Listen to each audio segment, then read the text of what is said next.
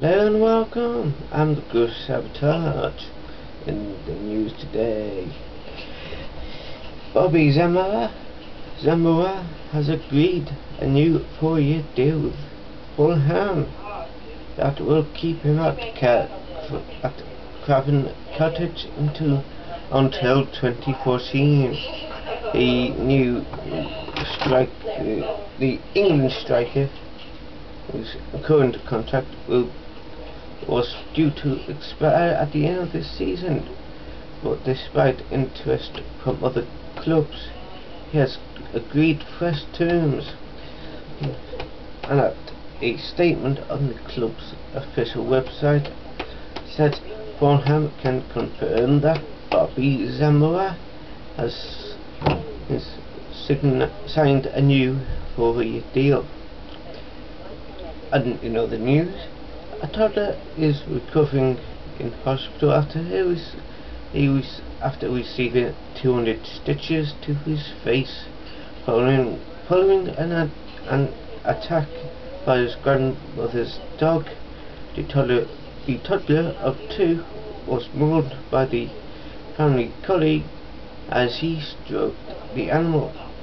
Horrific pictures on the website, link down below, show the extent of the toddler's injuries, with deep scars crisscrossing his face. His family had been told he will have to endure further surgery before he can return home to Brookworth near Glasgow. And in lighter news, in a lighter note, Apple says it doesn't want more fart apps, but the iOS makers relaxing of developer rules could let previously blacklisted apps and services back onto the iPhone. Chief among the items that could be resurrected are apps such as GV Mobile, advertising platforms that compete with Apple's iAds, and cross-development platform tools such as those made by Adobe and Oracle.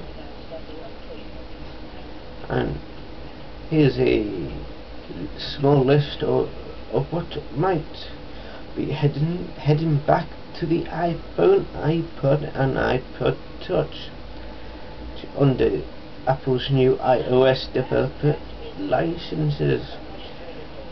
Google Voice in, maybe. The Adobe Creative Suite 5 in. The AdMob in. The new fart apps are out. Porn apps still out. SETI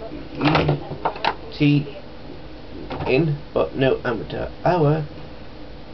And in the business today, UK product price influence slows to 6 months low as costs of raw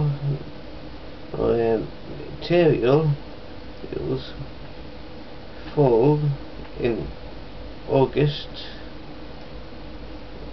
Product prices rose in August as the slowest annual price in 6 months, easing UK influence fears and rising expensions even, that the Bank of England will continue to hold interest rates.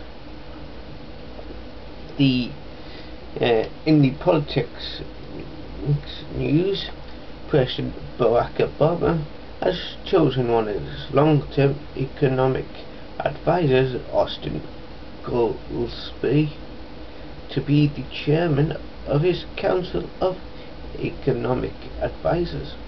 A White House official said Obama was expected to announce the appointment at the beginning of his news conference on Friday. The official spoke Thursday on conditions of anonymity because the formal announcement had not been made. And in the entertainment world, Claudia Schiffer, I think that's how you pronounce it, had revealed she has no plans for any more children. The German supermodel, who welcomed her third child, daughter Cosima Violet even, with filmmaker husband Matthew Bogan 4 months ago, said she won't be following in fellow supermodel Heidi Klum's footsteps and having a 4th baby. And she told the Daily Telegraph, "I have just had my 3rd child in May, and I am definitely not going to have any more. I love being a mom, but I am not. I am happy with what I have got. So now that's it."